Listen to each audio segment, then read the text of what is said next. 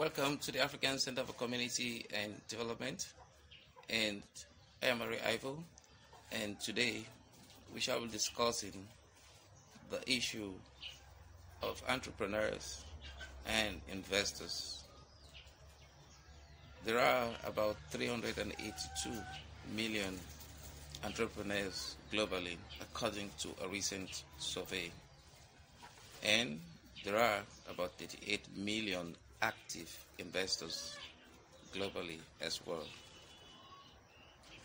Only 0.03% of $1,000 is spent, for instance, towards investment in Africa, which means many businesses and business ideas are not funded, or funding is not effective globally.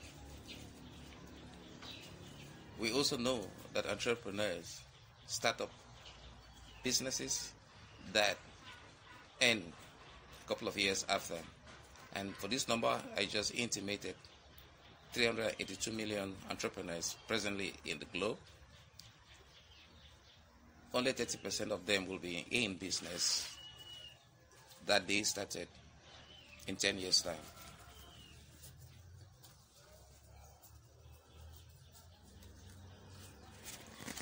What we thought is, based on research at the African Center for Community and Development, is that there is actually low access to financing globally and in Africa in particular.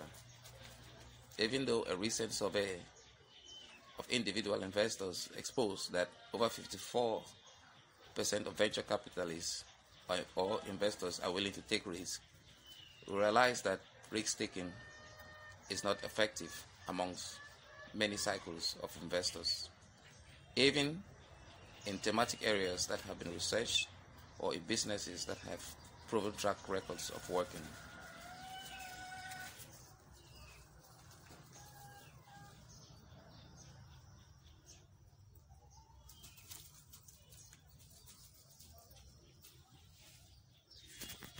We've also realized that commercial banks do not have necessary instruments and cash flows into Africa, and financing through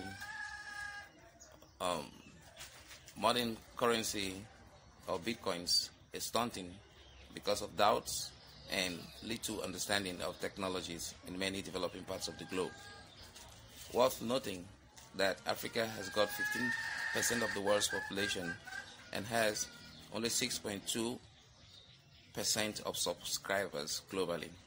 It also has only 1% of broadband users globally.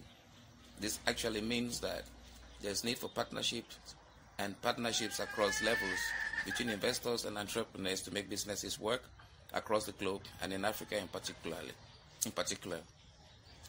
This means that these partnerships must look at organizational cultures. It must look broadly at networking. It must look at building the infrastructure of entrepreneurs, because many of them are operating in societies of scarcity. It must build infrastructure in terms of banking in order to create liaisons that can make working relationships effective, even remotely. And it must also lead to the establishment of offices on the ground.